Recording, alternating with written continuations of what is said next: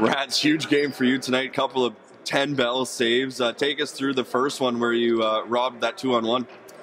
Yeah, I just saw them coming down, knew where the guy was on the off wing, and actually had my feet set for the shot, and he just passed over last second. I got my paddle on it, I think. I think you are correct. That was one of the biggest saves of the game, but you were forced into a couple of big ones here tonight. Did the team kind of feed off your game-saving saves and use that as energy, you feel? I hope so. I think we all had a good game tonight. It was probably one of our most consistent this year, I think. And not just consistent throughout the game, but on the PK, it was pretty good power play.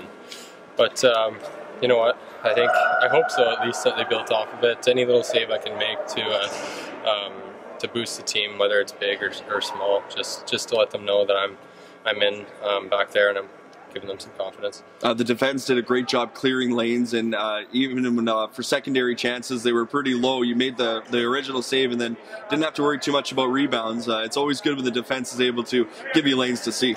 Yeah, definitely. I kind of try to pride myself on rebound control, and there's going to be rebounds that pop out once in a while, and they're always there for me to bat it away, so it's good. It's a good season, start of the season for you now as you get your second win. Is your confidence just growing with every start? Yeah, definitely. I feel good in the net. I feel like the games that we've lost, I've had a decent game too, and it's not like we played really bad. They've all been one-goal games in our losses. So, but no, yeah, my confidence is growing every day. Thanks for this, Rats.